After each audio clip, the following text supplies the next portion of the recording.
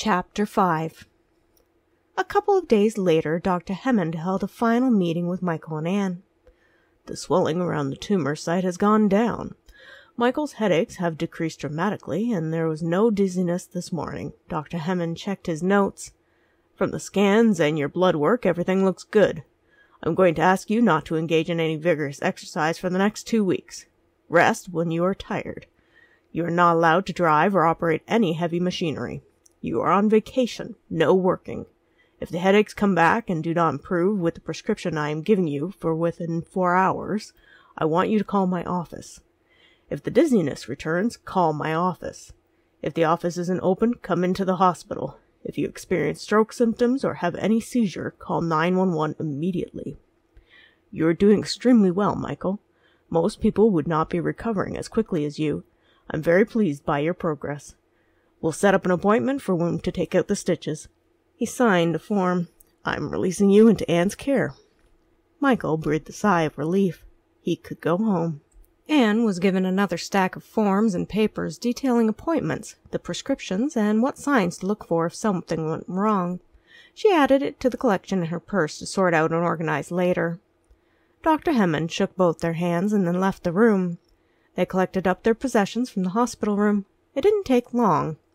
Michael gave the room one last look, and then they were greeted at the nursing station by the many nurses who had helped during his care. Kelly came forward and gave him a hug. We heard you were leaving us.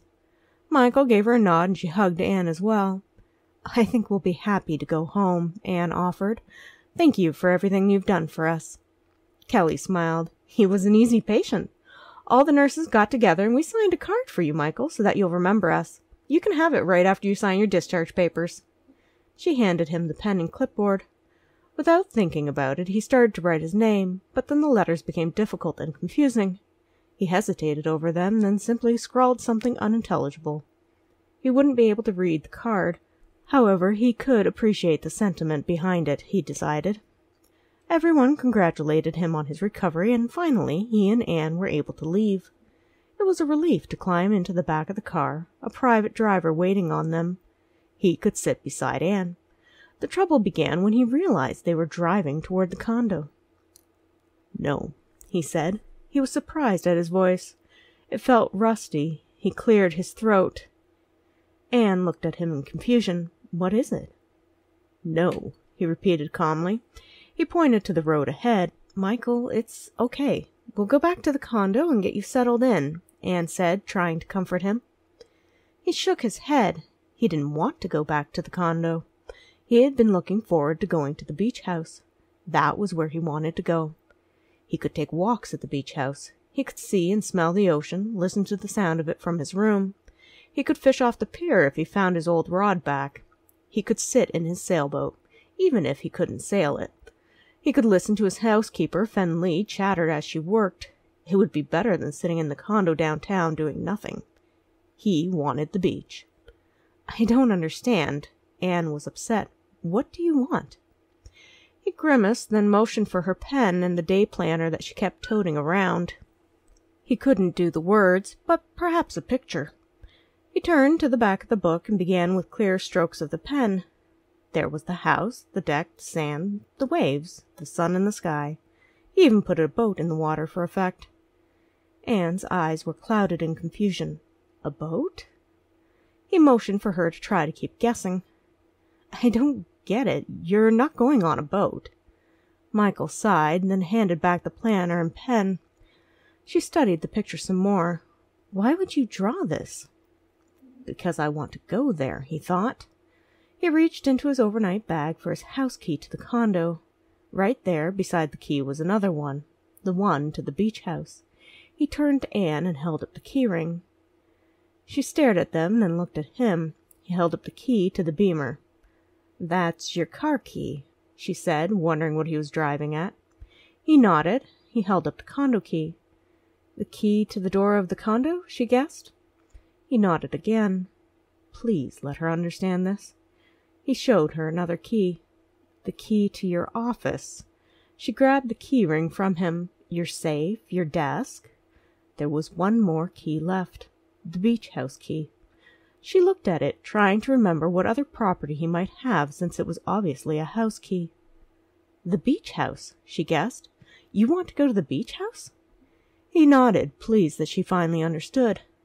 "Michael, are you sure that's wise? The condo is much closer to the hospital. If anything goes wrong—" She looked at him with worry. He was willing to take that risk. He gently took the key and held it up. She wavered indecisively. "I don't think it's a good idea. We should stay near the hospital." Michael took both her hands in his and held them up between them. He silently pleaded with her until she sighed. He smiled. She informed the driver of the new address, and they were on their way. Michael leaned back and kept hold of one of Anne's hands. He contentedly watched the city go by. It took an hour to reach the beach house. Michael could feel his tension go away. The ocean had always helped him to relax. He didn't even wait for the driver to open his door, but got out and lent a hand to help Anne out. She looked up the large 3-story home on prime beachside property, and he realized this was the first time she had been there. She'd never been to his condo either, even though he'd been to her apartment to escort her to various business functions that the company required his presence at. "Wow," Anne said. It was beautiful. She had no idea that he owned such a property. Well, she'd known he had a house on the beach, but she hadn't thought it was this large or in a Cape Cod style. She thought it would be glass and maybe 2 stories. She loved it instantly. From the front she could see that the backyard was the beach, just sand leading to the ocean. She knew that it had been David and Rachel Ramesly's vacation home for years before Michael bought it from them. He went to the house on the weekends when he wasn't working, which had become fewer and fewer as the years went by. She could see why he wanted to be here. She just hoped the distance from the hospital wasn't going to impact his health should anything go wrong. He took her by the hand and pulled her up the walk to the front door. It was obvious he was happy, and so she shoved her worries away, letting him show off the house to her. He was proud of the place. Everything was beautiful, up to date. The kitchen was marvelous, huge with a breakfast bar and all the brand-new appliances anyone could want. The living room, one of 2, faced the water. The next one had a fireplace and an enormous television with cushy leather recliners. There was a study full of books and an old scarred desk, and a sea chest that looked at least 100 years old. There were throw blankets on beautiful armchairs. The guest rooms each had their own spa bath. The master was simply huge, with a walk-in closet that was nearly the size of her own bedroom in her apartment. There was both a spa bathtub and a large glass shower in the bathroom. There was a rec room with a pool table and a small bar. At the back of the house, each floor had sliding doors looking out to the water. There was a structured deck for the 2nd and 3rd floors. It was amazing. They stood on the deck and watched the waves gently push at the sand. Gulls soared over their heads. Michael put his hands on her shoulders and watched the ever-changing waters. He felt entirely at peace. He was home. Anne was here. They managed a light dinner before Michael began to tire. Anne told him to go to bed and that she would take care of the dishes. However, he pulled her away from the sink with a firm shake of his head to the negative. The housekeeper, Fen-Lee, would take care of the dishes. Not that he could tell her that. He shut off the lights to the kitchen and climbed the stairs to the next floor. He was still in his comfortable sweats, so he really didn't see any reason to change. He pulled back the covers to his bed and sat yawning. He was wiped. Anne hovered in the doorway. She came over and took his hat off, laying it on the night table. "Your hair is growing back," she commented, softly touching it. Good. He had no liking for the bald hem. Plus, it would cover the scar eventually. "You know, I forgot to pack pajamas," she said wryly. "I didn't really think about staying overnight, since I hadn't expected you to get discharged so soon." Technically, she didn't have to stay overnight. She had insisted since she was worried about him. He liked that she would be there. He didn't want to admit that he was a little worried too, that if something went wrong there would be no one here to help him until Fen-Lee came in the morning. Michael motioned to the closet. He had plenty of clothes. If she wanted to, she could borrow. "What?" He repeated the gesture. "I don't understand." She was confused. He stood and went to the closet. He pulled out a tea and held it up against her. It was too big for her, but maybe to sleep in, kind of like a nightgown. Can I borrow it? She asked. He nodded. It was one of his Harvard shirts. He had the feeling she'd look amazing in it. Then again, he thought she looked beautiful in everything.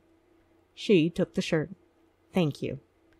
He nodded, then endured her nearly tucking him in. Really, she was fussing too much, he thought tiredly.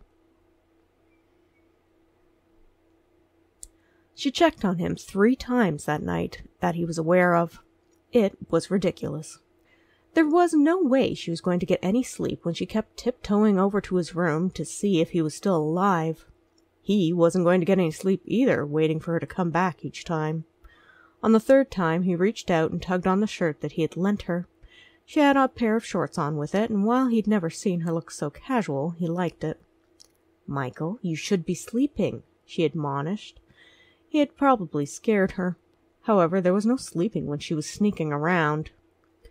He steadily tugged on her shirt until she was sitting on the bed. "Okay, what would you like? Can I get you something? A glass of water?" She could get him a full night's rest. He moved over, then patted the bed. It was king-sized. There was plenty of room for both of them. "Michael, I'm not going to sleep here," Anne said. He sighed. Then neither of them were going to sleep. He patted the bed again and took her hand so that she couldn't leave. "Well, maybe just until you go back to sleep." Anne got comfortable. Michael smiled and closed his eyes. When he opened them in the morning, it was a beautiful sunrise. The rays of the sun were cascading across the room. But the most beautiful sight was in bed with him, cuddled up to him. He gently stroked her silky hair for a few minutes, watching her.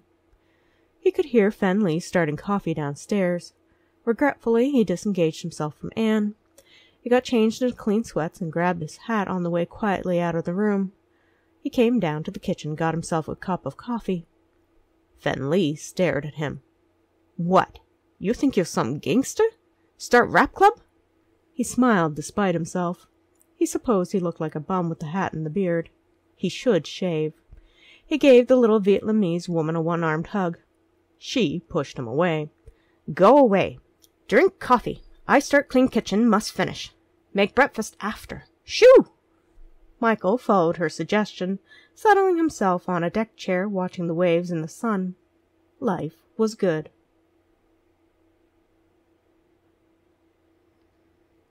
Anne yawned. It must be nearly 8 in the morning. She had slept in, and Michael was already up. She blamed the stress of everything that had happened since Michael's surgery. Grabbing Michael's robe from the bathroom, she patted her way to the kitchen, but was surprised to see a small woman humming and scrubbing the counters. "Hello?" The tiny woman stopped. She must be just under 5 feet in height. She was dark in color and of undeterminable age. She stared at Anne. "My goodness! He finally bring woman home. I beginning to worry he always be a bachelor." Anne blinked. "You pretty. Come closer, I make coffee. You want some?" She peeled off her rubber gloves and grabbed a cup out of the cupboard. She used a step stool to reach the bottom shelf. Anne wondered what she did when she wanted something off the top shelves. Yes, please?" Anne sat down on a stool at the breakfast bar. "My name is Anne. You are—" "Fen Li. I cook, clean, run errand. Take care of house and Mr. Michael when he here." She put down a cup of coffee in front of Anne. "Cream? Sugar?" "Please." Anne watched as the efficient little woman grabbed the requested items. "How long have you worked for Michael?" 10 year. Fen Li gave Anne the sugar and cream. She leaned forward conspiratorially. "Tell me, Mr. Michael good in bed?" Anne stared at her in shock and blushed furiously. "Ooh, blushy, blushy." Fen Li wiggled a finger. "I thought so." We aren't romantically involved," Anne said, flustered by the housekeeper's insinuation. "What? No sex?" Fen Li gave her an unbelieving look. "He big man, you pretty lady." "No," Anne said firmly. "Michael had an operation. I'm here to help take care of him." Fen Li harumphed. "What sort of operation? Take appendix?" "No, he had a couple of tumors removed from his brain." "He okay?" The little lady turned serious. "He's okay. He's just—" Anne sighed and then explained about the speech aphasia. "So he no talk no more?" Fen Li asked. Anne nodded. "Not much, no." "He no gonna call me bossy no more?" Fen-Li looked upset. "He calls you bossy?" Anne asked, surprised. "All the time. It okay. Mr. Michael don't mind my bossy," Fen-Li resumed, wiping the countertop. "If he no like, he would have fired me many years ago. You want breakfast?" Anne struggled to keep up with the conversation. "Okay." "I make eggs and bacon. Brown toast. How you like egg?" "Scrambled, please." Anne looked around. "Is Michael up already?" "He take coffee and sit on deck. I make him breakfast too as soon as I finish kitchen. No car in driveway. I not know he here. Good thing I have grocery and car for me." "Are we eating your groceries? Fen-Li, you shouldn't give us your groceries." "Why not? I buy more. I buy grocery for Mr. Michael all time." She put away the gloves and grabbed out a couple of pans. "Give 10 minutes. Breakfast ready." "Thank you, Fen-Li," Anne said, but the little woman waved her away. Anne took her coffee and went to the deck to find Michael sitting in one of the deck chairs sipping from a mug, the knit hat still camouflaging the bandage. He smiled at her, and she couldn't help the tenderness that flowed through her. She sat next to him. "Have you been up for long?" He shrugged. "I met your housekeeper." He looked at her expectantly. "She says you call her bossy." Anne lifted an eyebrow. Michael gave a guilty but amused nod with a bit of a shrug. "I like her." Anne turned her attention to the water. It was very calming. She could sit out here every morning with a coffee and good weather. Did she show up one day and refuse to go away, kind of like I did? Michael had a snort. Anne turned to look at him. "She did, didn't she?" He smiled and nodded. "What did she say, that she had 8 children to feed, and so you couldn't turn her away?" He held up 5 fingers. "Oh, only 5. I'm disappointed." Anne sipped her coffee. "I still like her. And since the house is sparkling, I suppose she earns whatever you pay her." He nodded. "Any headache this morning?" He indicated no. "Dizziness?" Again, no. "Good." Anne was relieved. A moment later, Fen-Li was at the door. 10 minute up. Breakfast ready." She waved a spatula at Michael. "Now, Mr. Michael, why you two share bed? I look. Guest room not used. Missy Ann say no sets, but I wonder." Anne felt her face turn red even as Michael got a little ruddy. He rolled his eyes at the little woman and shook his head. "You have sex, you marry her. I good Christian woman. No work for bad men." She winked at Anne. "I make some coffee cake for you. Eat later." Anne sputtered. "Fen-Li? What?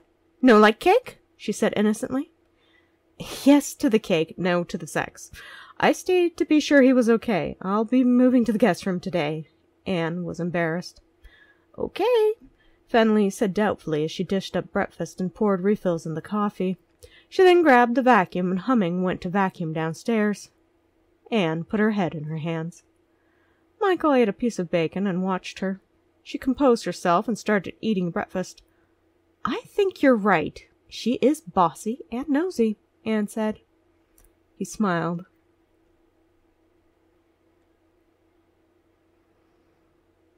Michael stared at the paper in frustration. He wanted to throw the pen across the room. Instead, he set it down carefully, like it was a poisonous thing on the desk. He'd started by trying to script out the alphabet.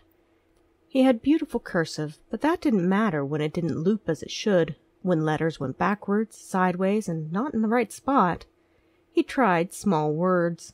Dog, cat, bird. What stared back at him was gibberish. He closed the journal, blocking the offending page. It all confirmed what he already knew. He rubbed his eyes. He now had a study that was entirely useless to him. 42 volumes of journals he had kept since he was 8 sat on the shelves with all the other books, mocking him. "Michael?" Anne came in with his medication and a glass of water. She set it down on the desk. "Are you okay?" He nodded, as okay as he was going to be. She gently took the book from under his hand and flipped through it. It came to rest on his latest endeavor. "Oh, Michael." He shrugged and took the medication. His head was beginning to hurt, but he suspected that it was from the stress of not being able to put his thoughts to paper. She flipped through the book and paused, reading. "Is this poetry?" He stood and gently took the book from her. The last thing he wanted was for her to read his many, many odes to her. They were boyish ridiculousness. He placed the book on the shelf with the others. "You must have 40 books here. Did you write them all?" Anne asked, trailing a hand over them. Michael nodded. 42. There would be no 43. "Is it all poetry?" Michael shook his head no. He was tired. He didn't want to even look at them ever again. They only reminded him of what he had lost. Michael turned and left the room. His head did hurt. He was going to take a nap. Anne followed him, hovering until she realized that he was going to lie down. She pulled the blinds, dimming the room, and let him mercifully be. Anne wondered if he had a headache, or if he was just depressed at the failure of his efforts. He had known he wouldn't be able to write, but he had tried anyways. Her heart ached for him. Drawn back to the study, she picked out a volume at random from the row of journals. Each were leather-bound vellum, 2 inches thick. They were beautiful books, filled with Michael's beautiful script. Opening it to the beginning, she sat in one of the comfortable armchairs by the window and began to read. It was a story, a children's story full of creatures from the beach and ocean. Words were crossed out, rewritten, and circled. A few pages later, the story started again. This time it was a perfect draft of the other story, copied painstakingly from the earlier draft. There were pictures of the creatures and of their adventure. Anne enjoyed it immensely. She couldn't believe that Michael had written such a thing. He was always so serious, and here was an amusing story of imagination. How many times had she seen him writing at his desk during the early afternoon, and she had thought it was likely to do with the many legal issues the company dealt with. Michael had deceived them all. He was a writer at heart. And now he could no longer practice his craft. It was incredibly sad. She skipped a couple of pages and skimmed through journal entries about business at the company. This journal was old. The date put it a few months after she had been hired. She wondered what he had thought of her back then. She flipped through to find an entry with her name. There she was. The memory was as detailed as if it had happened yesterday, and she remembered it. He'd asked her for a specific document that he needed for the afternoon meeting. She remembered having it on her desk, but after a search she hadn't found it. She had begun a mad scramble to try to find it. The old secretary had left, and it was now her job to know these things, to be organized and ready. Yet she couldn't find the file. She'd panicked and gone through everything again. She'd made a complete mess out of what was on the desk, in the desk. She was in the middle of the file cabinets when Michael had asked her for the document because the meeting was going to start in 15 minutes, and he wanted to brush up on a particular clause. She must have looked absolutely horrified, because he'd knelt beside her and asked what was wrong. She admitted to misplacing the file. Then, like the wonderful man he was, Michael had calmly started the search with her again, going through everything like they had all the time in the world to find the file. It had stilled her nerves, and she'd been able to focus. Anne was certain she'd lost her job and that he would fire her, but she was determined to finish the day and find that file. A complete search of the office had determined that the file was not there. Michael sat her down, gave her a glass of water, and gently coached her through what she had done that day. Finally, they realized that the document was probably in the shredding room, waiting or already shredded. There was no copy. Anne had felt close to tears over her mistake. She'd picked up the pile of files to go there, and had probably scooped it up with the ones that were to be destroyed. Michael had simply listened. He told her that it was going to be okay. They went to the copy room and found the file in a pile waiting to be destroyed. The meeting had already started. He'd taken the time to escort her back to the office and gave her a couple of memos to type. When she asked him if she was fired, he'd said of course not. She knew to double-check her work now. He'd invested far too much time and training into her to have her leave.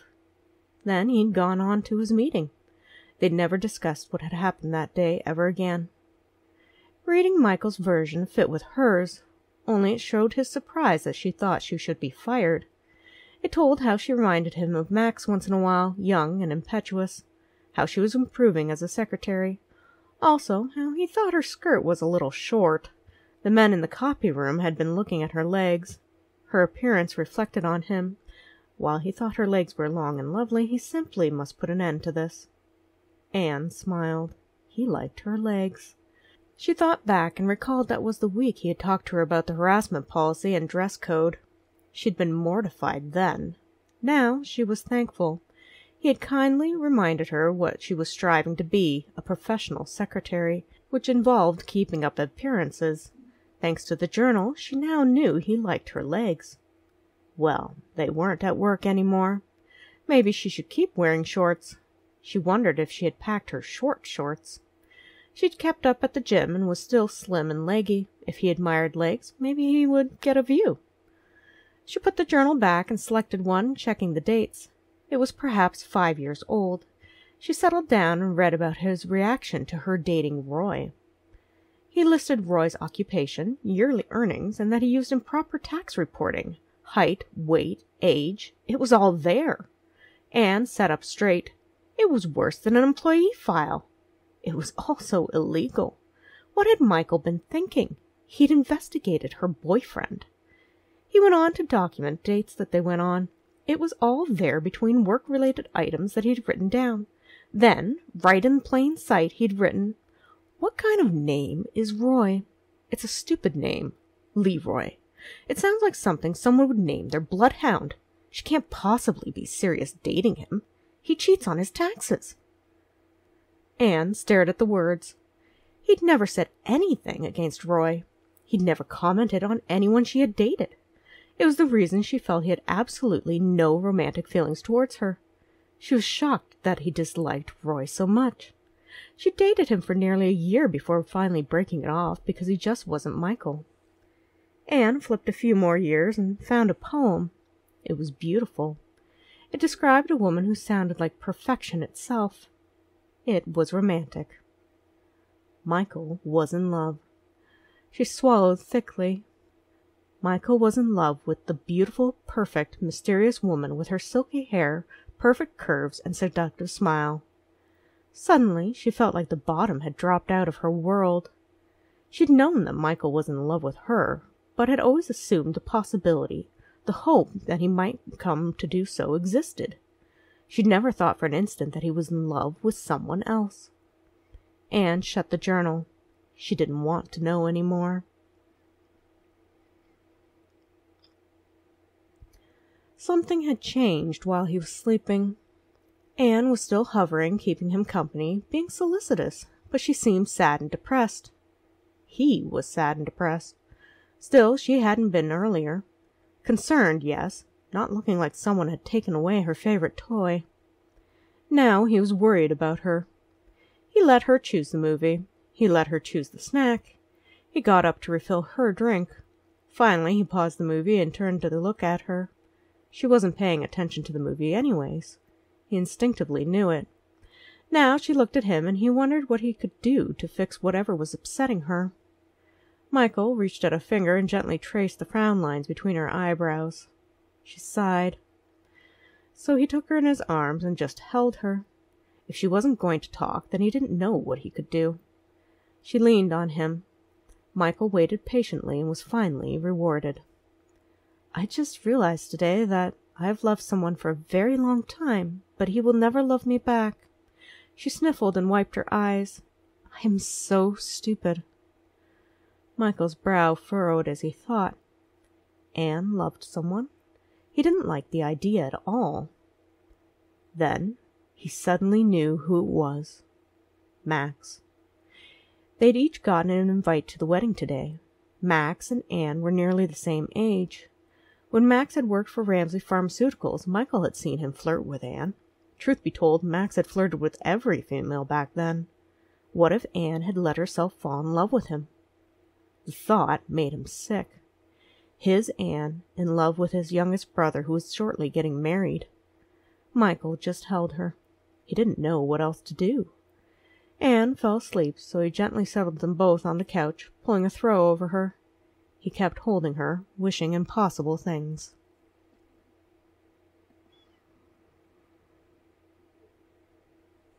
Thank you for listening. If you enjoyed this chapter, please look for the next chapter of Words Unspoken. Also, please like this video. This is free for you and would really help me grow my audience with the algorithms. Thank you.